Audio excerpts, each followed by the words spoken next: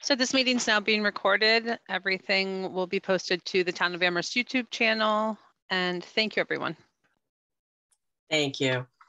Hello, I'm Christine Gray-Mullen, and this is the Jones Library Design Subcommittee meeting.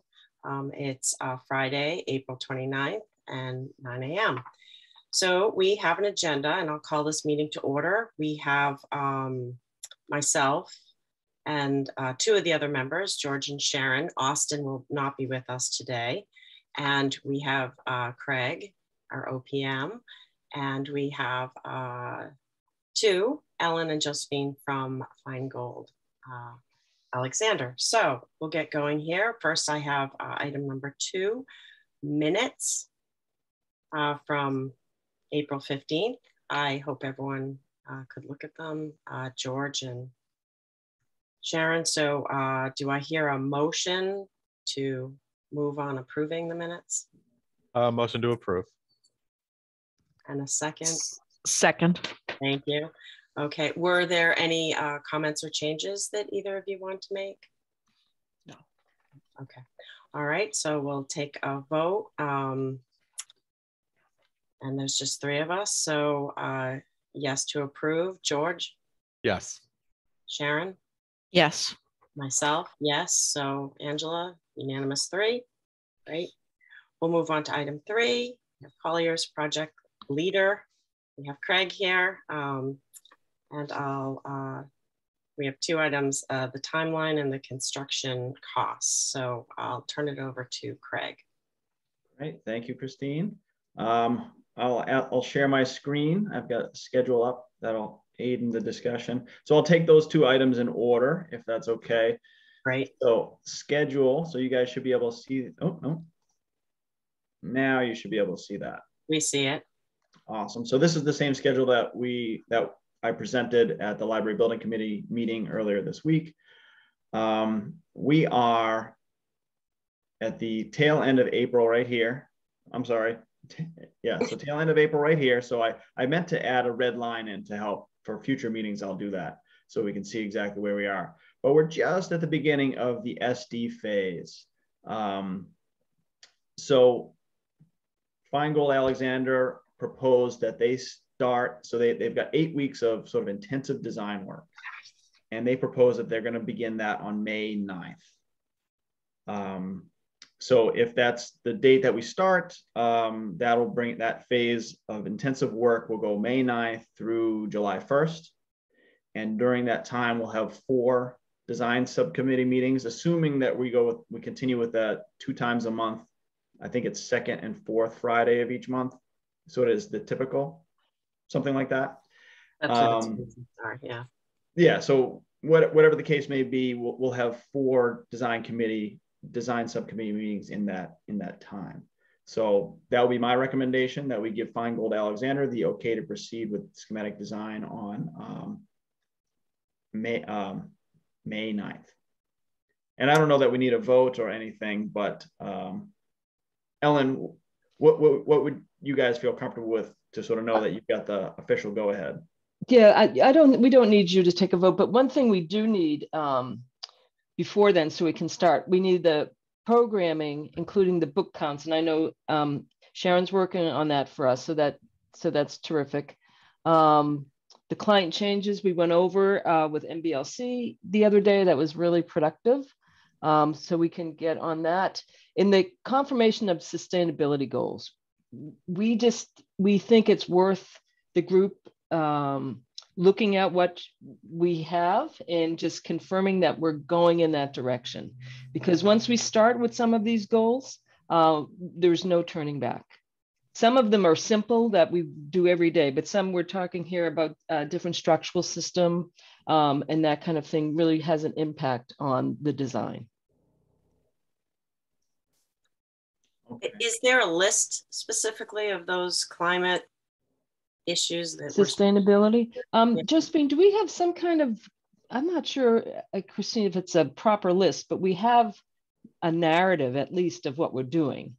Right. It's not exactly a specific document, but we do have from some of the presentations from a year or 2 back, we have a breakdown of what those were that we could probably use as a reference.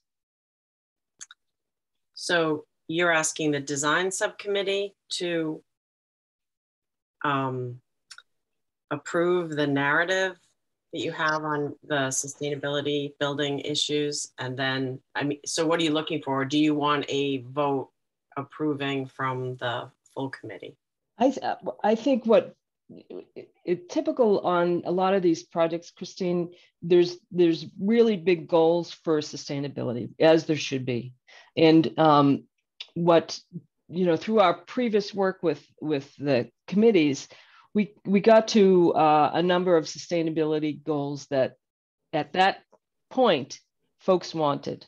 We just are asking, maybe it's just not the design group, Christine, maybe it's your bigger group, is to read that and just let us know, yes, we want to do all these things, and then we'll include that in it. It's just because it's been a while, and there you may actually have some new people involved, and I think it would be best for everybody if that was just tied up in a neat bow, just so we all know what we're doing. Okay, so what I'm hearing is I should pass this on to Austin, the chair of the larger group, and this should. That's what I think, but you guys would know better, Craig. I'm not sure. I really am not. I shouldn't tell you how to do it, but we're just looking for direction from you. We can provide you with the information you need, and then we can get feedback from you. That would be terrific. So wait, sorry to interrupt you, Craig, but so we would have it in our trustee meeting minutes, and I can certainly have that available for the next larger Jones Library Building Committee meeting, so we could have a vote then. But I guess even before we could approve that, my only concern is what that means for the budget. And, we had talked about that's one way to save money. So on the one hand, I want to tell you, yes, move forward, but then how difficult is it later on to scratch something? Well, it's difficult to not everything, right? Because some things are easy, but it's when we're talking about structural system, that's a little harder to do. And I believe, Sharon, correct me if I'm wrong, we had some budget numbers for you pre-COVID, right, of what those numbers were. And we know since COVID, numbers have gone up.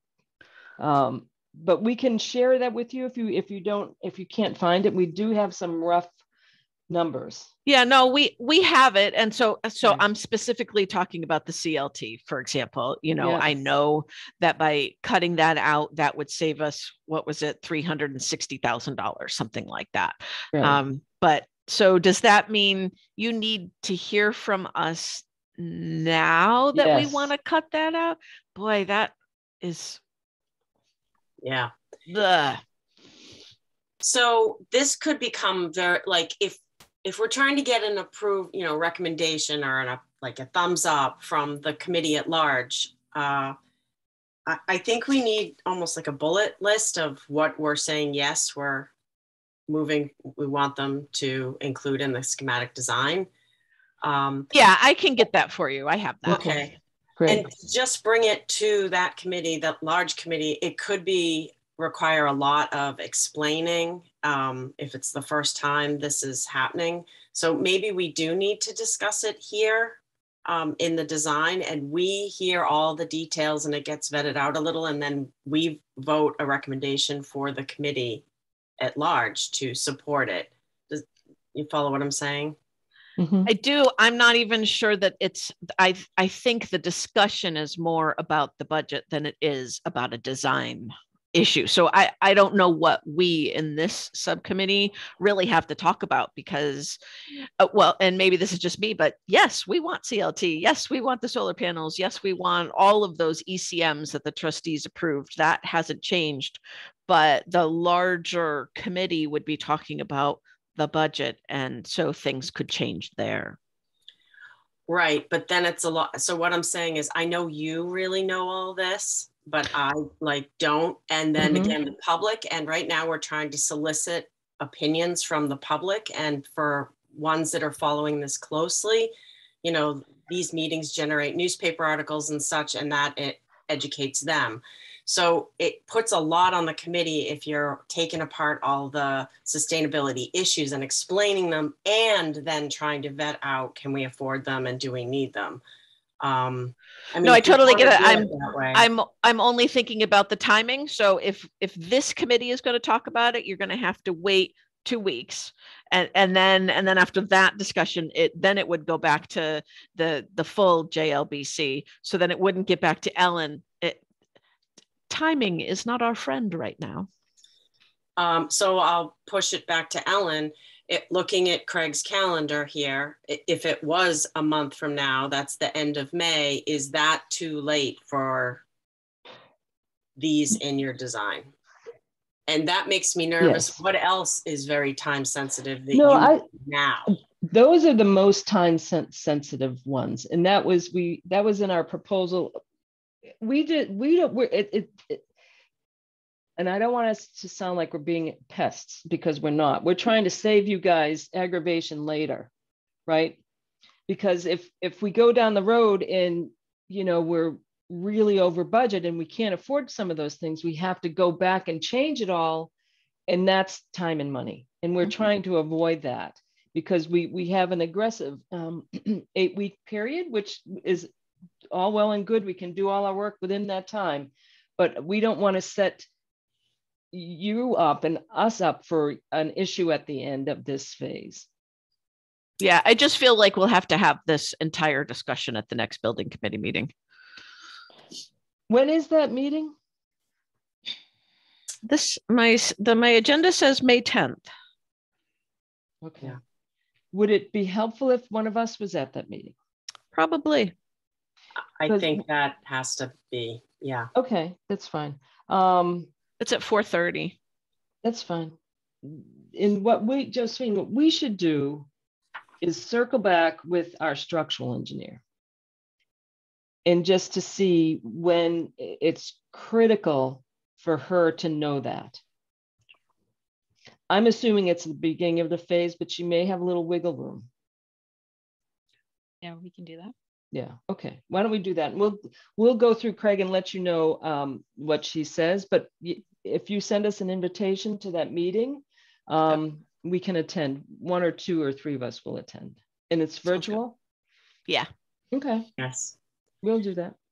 So Sharon, if you can get that list out of those library trustee minutes. Yeah. And, you know, sort of, and then can you send that to Austin and explain for him to put it on his agenda? Yeah. Fantastic. Thank you. Thank you. Craig, I have a question about the schedule. Yes. So if the 8-week schematic design was starting on May 9th, and I'm looking at the schedule, and you roll out 8 weeks, right? Mm-hmm. So you have this taper down, you know, triangle. And actually the rectangle itself is past probably what is July 9th. What does that mean? Like, so when it's 8 weeks, is it a hard 8 weeks? Sure. So, the down on the left side of the schedule are the different things we're tracking. So the design phase that we're talking about is this blue bar. So SD stands for schematic design. So that blue bar there. This larger area with the taper and the rectangle, sort of this golden color, is the public commentary. So this was something that the building committee asked us to show graphically. The period of greatest impact of public commentary on the project, which is during schematic design, and then the period of impact on certain aspects of the project, specifically, you know, color selections, interior materials, decisions that are made later in the process, kind of going into design development. But then that, as that taper indicates, the deeper into that phase we go, the less impact a particular comment might have. Mm-hmm. So we sort of got this like window of, say, approximately 6 months where that public commentary can really be rolled in and have a big impact on the design. But then sort of beyond that, now we're into the point where if someone comes up with a great idea and the library building committee says, yes, we want to pursue this, it will involve sort of taking some steps back. And then of course, naturally there'd be a time consequence, a cost consequence. So those will be things that would have to be factored in. Again, if someone comes up with a fantastic idea and everyone gets behind it and says, we got to do this, it can be done. It just will have, at that point, we'll analyze what's the time implication, what are the cost implications, and then the building committee can make an informed decision. Right. But what Ellen was bringing up is that's some of these design sustainability issues, or I assume some other design issues, really have to be decided pretty much now or in the next couple of weeks, or it's costly. Yes, and so talking about the schedule, talking about the budget, and talking about these design kind of, let's say, parameters, they're all interconnected. And so, yes, there are certain aspects. Sustainability is something the town has indicated is very important to them. There are certain decisions that that the building committee is going to have to make. Having that list of kind of, these are the things that are up for discussion, and then having kind of an understanding of the magnitude of cost will be important for them to see kind of all in one place, and then have a robust discussion about which ones are must-haves, and those must-haves are ones that Feingold Alexander will carry on with. Given the recent cost estimate and the awareness that the construction cost is over budget, that will have to be in sort of the forefront of everyone's mind. So when we're reviewing the different options, that's something that everyone will have to consider. So, you know, the goal, the process is, the design process is iterative. That means, you know, we always sort of have, you know, evaluating things, or Feingold Alexander and the building committee are evaluating things, kind of working forwards, backwards, you know, kind of towards the ultimate design. But there are some decisions, as Ellen was indicating, that do need to be made kind of upfront. And so some of these things are decisions that will need to be made upfront. Can I interrupt for a minute? So Jim Alexander is one of the attendees, and he has his hand raised. Christine, would it be okay for me to invite him to speak? Oh, sure. I was like, I don't see his hand. I don't see him. Sure, yes. Oh, Angie took care of it.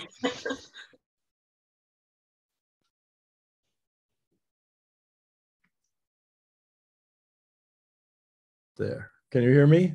Yeah. You can. I'm sorry. I just had a quick question. I wondered if did the budget get updated, Ellen, in the last few weeks? It did. So so everything is being looked at with that in mind. So okay. Yes. And the thing that didn't want to interrupt it, Craig, is what I think we need to do, Craig, is the exercise that we had Seamus do when we were evaluating the sustainability goals pre-COVID. We should have him look at those numbers again, because those numbers are going to be higher. Yeah. So if you don't, meaning if we change what we're going to do on some things, the savings may be greater than we're thinking. Yeah. So we can send you what we have on that, Craig, and I'm sure we could get Seamus to turn it around pretty quick, because it's not a big exercise for him. That's great. That's what I was thinking too. So yeah. Great. Yeah. I agree that that'll be important information for the building committee to have in order to make informed decisions. Yes. Thank you. So if there are any other things like this that can be brought to the design committee as soon as possible, these sort of like, oh, if we don't decide things now, it's gonna, you know, cause problems later. Please bring them up, or, you know, have me put them on the agenda, you know, Craig, if you see things, because, you know, already this is the first meeting and we're like sort of skipping here and sending it right to the committee and scrambling, which this is what happens. It's like we wait, and then the start gun goes and we're all like running. Right. Yeah. And one thing, Christina, Justine, we had 3 items we got covered because Sharon is working on that as we speak. The sustainability, was there a third? To cover for this morning, you mean? Yeah. For the agenda items. From the things that we felt as though we want to bring to the committee and I think get those were pretty much it. We wanted to, make sure we're starting off with the correct set of plans. And of course that includes sustainability goals, and then just the programming. Okay. And book Great. counts, etc. It's only those 2 items. That is good. George and Sharon, do you have any questions on this schedule? No, not for me. I don't hear George. Okay. So yeah, Craig, if it would be helpful to have like a current line, like where we are, and maybe also put where that 8-week actually ends. I know it's the SD phase there, but as people look at this, I think we all have to really keep in our head that that's when this phase is to be done. You got it. Okay, you have construction costs, good news. So I'll start by showing the current total construction cost in our budget. So that's this figure, and this is in thousands. So it's escalated construction costs, $26.9 million. So that's what we've figured into Amherst's overall budget, which works with I think it's 36.3 million total project budget. So what we received recently was the update to the cost estimate. This was discussed at the building committee, but I'll go through it again quickly here. So this is kind of the bottom, the meat of it here, $30.3 million construction cost estimate. So that's 30.3 in comparison to the 26.9 that we've got budgeted. So project as of this moment is over budget by 3.4 million, or about 13%. Now, at the building committee, I emphasize how this is really preliminary. So this cost estimate includes a ton of assumptions,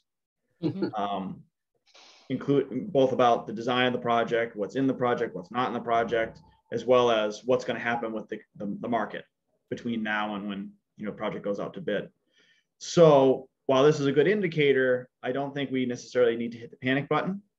And I don't want to speak for Feingold Alexander, but I think the idea of the design process, or one of the main goals of the design process, and that iterative, design, take a look at another cost estimate, see where we are, change things if needed, to develop the design further, another cost estimate, look where we are, change things if needed. So the purpose, the function of that process is to deliver a design to you guys, to the town, that meets the budget. And maybe Ellen, I'll turn things over to you. I know we had a quick discussion about this the other day with Sharon, and some of the ideas and thoughts you had shared were, I think, helpful. Right. So, right. And we agree with Craig not to hit the panic button, because what was estimated was very conceptual, right? It was architectural plans, elevations, and written narratives of the different systems. So it wasn't a lot of engineering that was done. So at that point, this estimator, who we use quite often, Fennessy Consultant, has to make, as Craig said, a bunch of assumptions. So that's what we suggest, that we move on with this in mind, that we have this gap at the moment in design, with the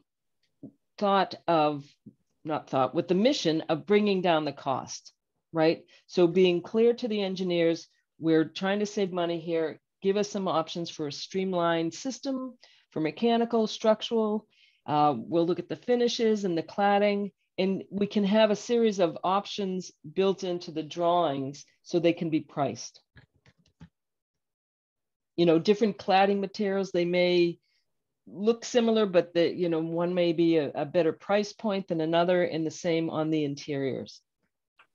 And that's when we start making choices. Correct. Like when you're shopping in a store, you're like, there's this, this, and this. What can I afford and what will work? Right. So this is sort of twofold. This is just because the public doesn't know, this is like a subcontractor that you hire, and this is what they do. They do estimates. Yes. And there was an estimate at the beginning that was very conservative and had a lot of markups and made for this kind of, you know, because inflation and things happen. Right. So this number, this fantasy, like this starts getting tighter and tighter as we start making design decisions. Correct. Okay. And one thing I did want to make note of is that the numbers that we had originally that we were designing to were pre-COVID. And most people, maybe not most people, if you're not in the construction business, you may not realize it, but the cost of construction materials has skyrocketed. And it partly, it's supply and demand is part of it, and it's just shortage of labor. Where that's going to go, nobody knows, right? So it's good that we're starting this process because it could be even worse in 5 years. But we're mindful, and we can set it up that we do, you know, working with Josephine, we'll have a series of different alternates for different finishes and try to get to the number. We do know after our meeting with MBLC, we cannot reduce the size of the building. That's just not going to happen. In their mind, and we've already reduced it. So they've been flexible with us to this point, and they made it very clear there's no wiggle room. Excellent to know. Thank you. Craig, do you have anything else, or I'll open it to questions to George or Sharon? Nothing else. Any questions? Sharon, I see your hand. Yeah, I just wanted Craig for the audience. So can you explain, at the building committee meeting, we were talking about a $6 million overage, and now you're saying it's only 3.4 million. Yeah. Can you explain why those numbers have changed? Certainly. So there are two different numbers. So what the project had done prior to, say, the pause, is back in 2020, Fantasy Consulting Services did a construction cost estimate based on the drawings that were available at the time, and came up with a total project cost of $24.8 million. So this is a document from 2020. So once the project started up again just recently, everyone recognizes that the market has changed. Cost estimate from 2 years ago is not super helpful. We needed an update. So without any new information, just responding to how things have changed in the market, Fantasy provided this document, which shows reflects what's happened in the market over the last 2 years, and a total construction cost of $30.3 million. And so that delta between 24.8 and 30.3, 2020 to 2022, was that $5.5 or $6 million we're talking about. So that's just the construction cost estimate. That's how much we think the building's going to cost. But we have a budget, and so that budget wasn't for that, does not perfectly align with that old cost estimate. It actually has some extra capacity in it. And so the current budget is $26.9 million. So the delta between our current budget and our current cost estimate is that $3.4 million. Mm. So when we talk about that $5.5 to $6 million, that the difference between 2020 and 2022, how much we think the building is going to cost. But the $3.4 million is how much we have budgeted now versus how much we think it's going to cost now. Does that answer the question? Perfect. Thank you. Yeah, that was great. A lot of numbers, but great. Sorry.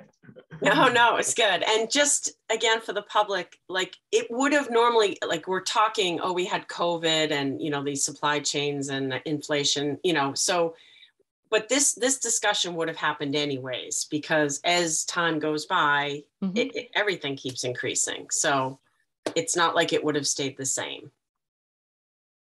All right, so if we move on to item, thank you, Craig, item 4, Ellen, design status. Well, I can give you a quick update. We had a really great meeting with MBLC staff. I forget what day it was. It was earlier this week with Sharon and Craig and Josephine and I. They're really excited that we're moving forward, which is great. So we reviewed the plans. We reviewed some of Sharon's staff comments. So I think we're in a really good place to really get going.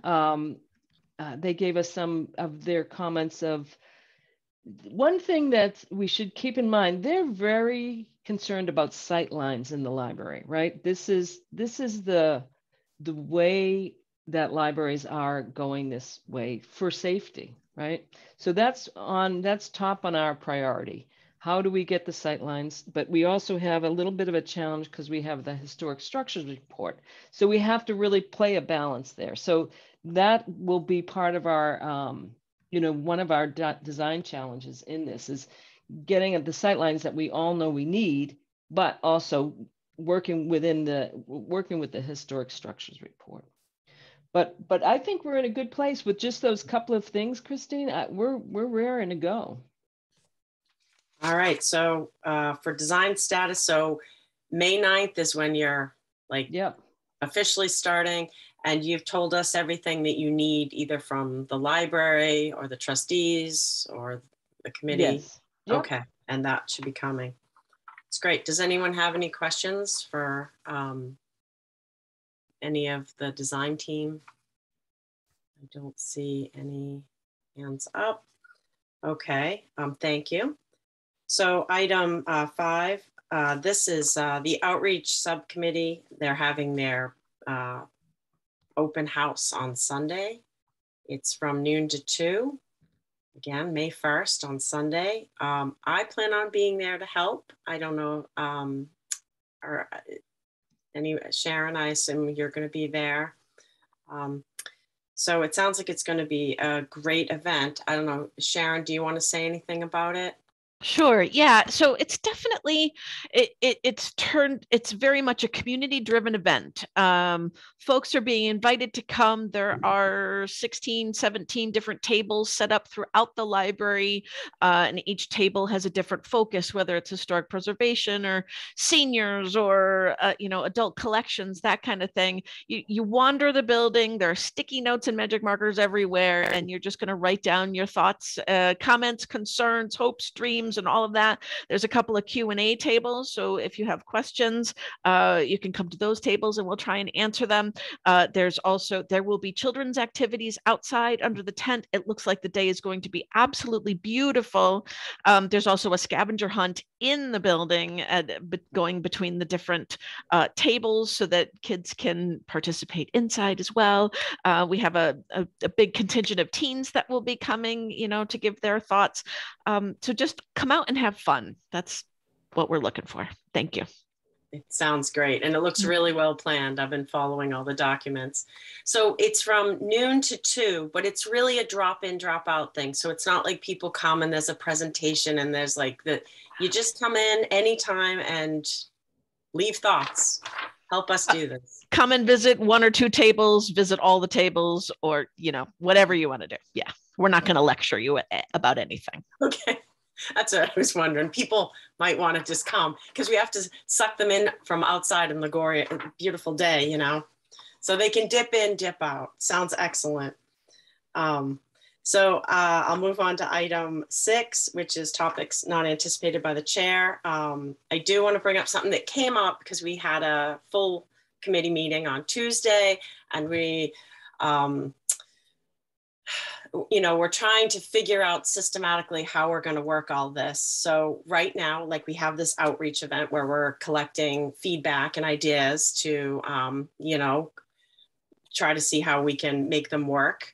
But then we have our own committee. And right now we only have Sharon and George and I that are on this, but there's other Jones Building committee members who want to bring up ideas or feedback, and one of them that came up was the non-gender, you know, bathrooms or whatever. So how should we flow ideas?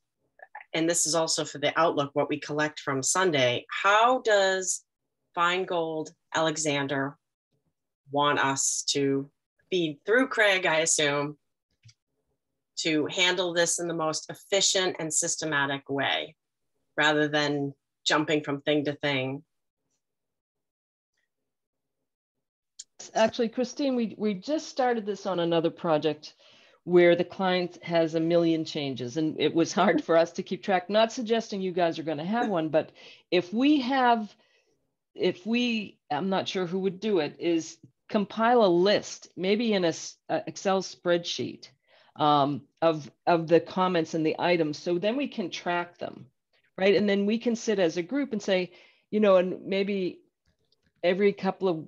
maybe we take 20 minutes to half an hour at each of our meetings just to run through some of the comments and then get reaction. Is this something we should continue to look at? Or is this something, oh, it's really not going to fit with our program, or it's not allowed by MBLC? But I would suggest we do that, because there should be a running list. Craig? Yes, I agree with Ellen 100%. And I think I haven't read the charter of the building committee or the subcommittees, but the way I kind of see it happening is outreach collects up the information, roughly categorizes it, and that's kind of an ongoing process. That gets handed over to the design subcommittee. Design subcommittee takes a look at it with solicits advice from Feingold Alexander, my office, and we sort of chew it over. Then the items that are recommended or not recommended to go forward, you guys hand those up to the building committee. The building committee makes the ultimate decision. So that would be my recommendation, kind of that process, that three-step process.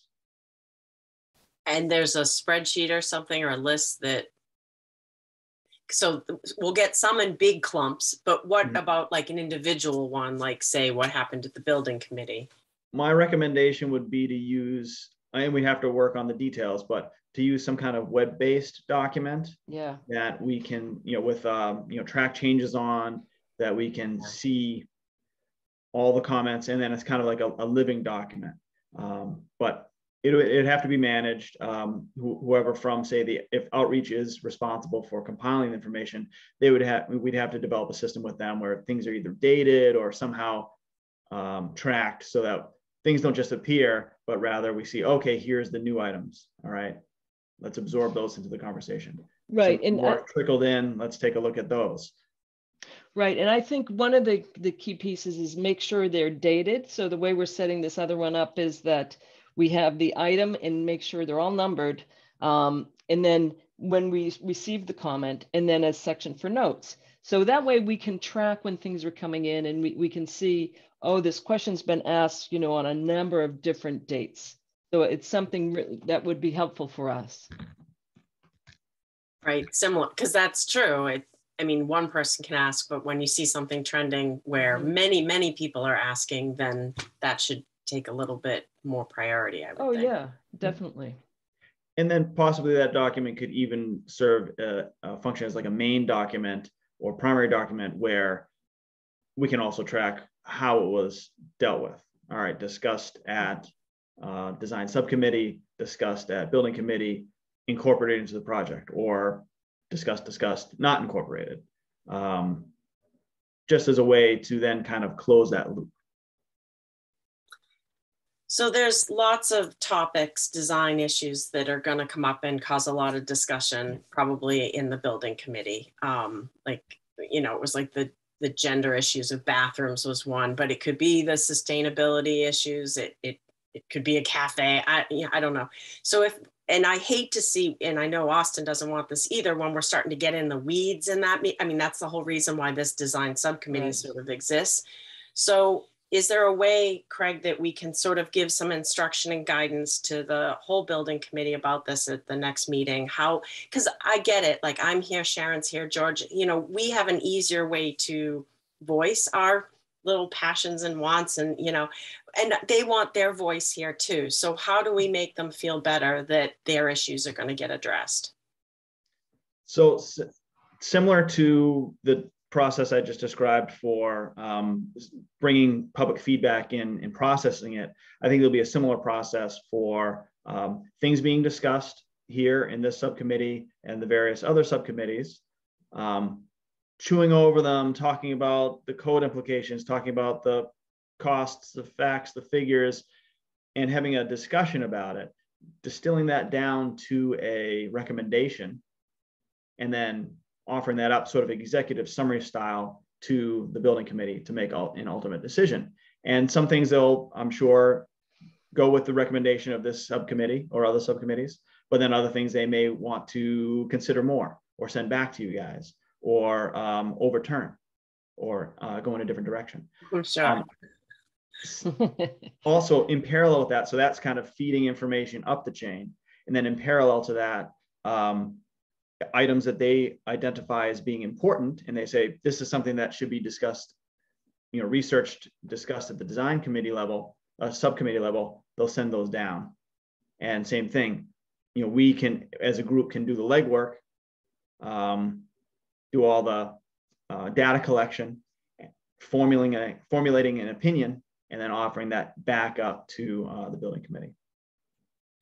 Okay, so, and I'm just harping on this one because I know it's going to happen almost every meeting. So at the last building committee meeting, the whole how many gender bathrooms to have. So as Ellen brought up earlier, some of these things really change the design. And I know from designing, how many bathrooms and where they're going and how big or small they are is a really big thing.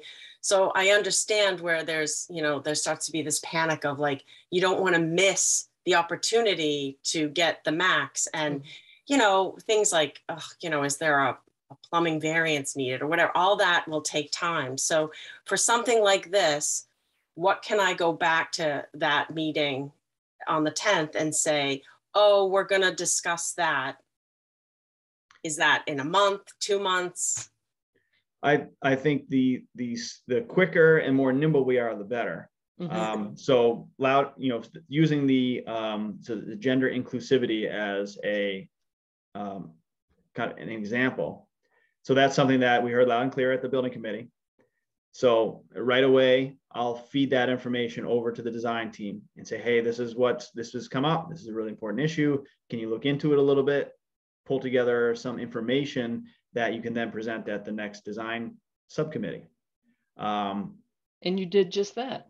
Yes, exactly. And then we can talk about it. We can talk about sort of like the code implications, how many bathrooms there currently are, what, in general, we're seeing kind of in other, projects, analyze it, discuss it, and then same thing, sort of report back to the building committee and say, this is what we talked about, this is what we recommend. Or if it's something that's bigger, we recognize this is bigger than just the design subcommittee, say, all right, we're not making a recommendation, but this is what we've looked into, this is what we found. Building committee, please consider. So when would this come to the design subcommittee to have a discussion about? So if bathrooms? Feingold Alexander does have some preliminary, I just gave them the heads up maybe a day or two ago, but if they do have some preliminary thoughts on this particular topic, I think now would be a perfect time. Ellen? Right. Yeah, and the interesting thing, Josephine's working on a project at Boston University, and they're dealing with this right now. So she has some good background. My question to the group, and maybe Josephine, you can chime in on what's happening at BU, is it all the bathrooms, or will some people in town not feel comfortable with that and want, a woman's and a men's room? And do you want one of those or two of those? That's my question. And Josephine, I don't know what your experience was at BU with that. Is that everything? Yeah, and just to add to that, Ellen, some of it is desire, of course, as I think Craig had mentioned, that some of it is code implication, of course, and that we're reaching all of the numbers, and of course, square footage, depending on how you want that layout. So it is going to be a work in progress as we move forward. At the moment, yes, I'm working on a project where we have a couple of gender neutral bathrooms, and then we had a gang of male and female bathrooms. And what we did was pretty much we're getting all the fixtures to be the same in both bathrooms at the moment. How they move forward with that. So there's no urinals? There are. Okay, sorry. There are, yeah. Okay. But any other fixtures will be the same within fixtures, equipment, appliances, everything will be the same in both bathrooms. So it will vary on a couple of different matters, but some of that will be on what you folks are looking for as well. Back to just what Ellen was noting. Right. And Josephine, one of our questions is the implications of the plumbing counts, how that affects them. So we're going to go back to our plumbing engineer and ask that. But this is new for a lot of folks. But so it's as Josephine saying, it's evolving.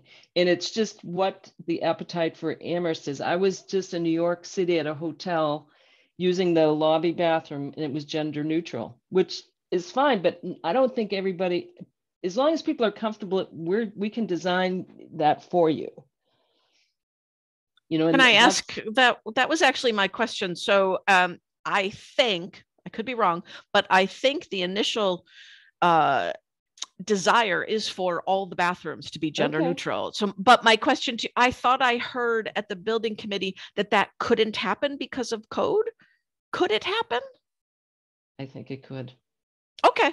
That's exactly what we need to loop into and get a confirmation with our consultant as we move forward. So this will be a part of the bigger building committee discussion. If they want all of them, I think that's the desire.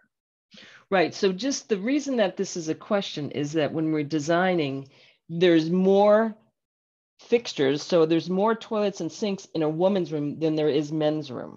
So now we have to figure out, how do we split it? Do we do 50-50? So it's just that kind of level of detail that we need to get, which we can get to. It's just, it's little research.